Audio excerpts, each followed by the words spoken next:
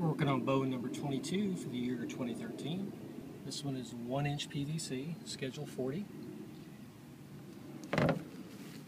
It's got PVC size, paracord camo colored string, and right now I'm in the process of tuning, so I haven't painted it yet. Using the backyard bowyers processes for flattening the limbs and putting on the scias, making the handle center shot. I've had the best luck with that. The press side center shots, I just have trouble tuning them. As you see, I've got duct tape on it right now, on the string and so forth, just in the process of tuning the bow to get it to shoot good before I put a skin on it. This one's probably going to be a traditional with wood.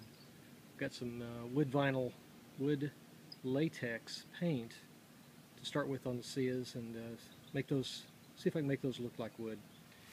And just shooting a little bit of target at 12 yards, working it out. Just the process of making a bow.